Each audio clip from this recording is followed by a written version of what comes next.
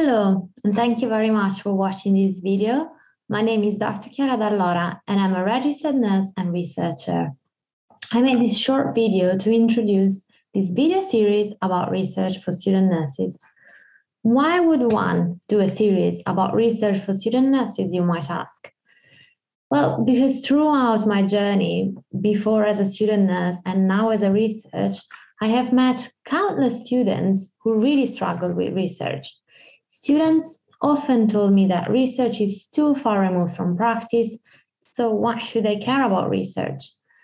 Some students also confess that they feel they're not smart enough to understand research, or that as soon as they hear the word statistics, their head starts aching and they give up. Some students also share that the terminology we use in research is too obscure and they don't have the tools to decode its meaning. Through this video series, I will aim to address all of these pain points about research, its relevance to clinical practice, the scary stats, and the unclear terminology.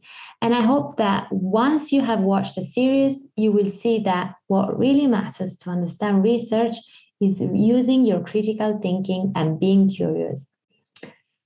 Rather than offering you a series of checklists or tick box exercises, I will teach you or encourage you to use a head-first approach, meaning that I will support you to ask the right questions when you're reading research.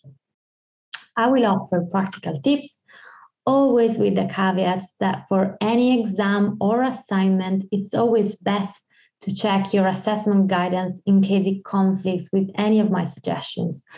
I hope not, because my aim is to teach you some guiding principles that you can apply with a head-first approach. So where will this journey take us?